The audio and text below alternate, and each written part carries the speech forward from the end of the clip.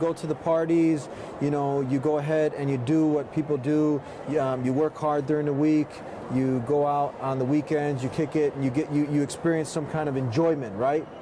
And why would someone want to give all that up? They gave all that up. What is it that you experience in Islam that makes you give that up? The enjoyment is not a true enjoyment that you feel at the clubs. The enjoyment is not a true enjoyment that you feel while you're listening to music. It's a temporary enjoyment. As soon as you know those notes stop playing, those notes stop playing, and those endorphins stop, the hormones stop, and the chemical reactions in your brain reacting from the music stop, it goes away. It's empty, empty, empty.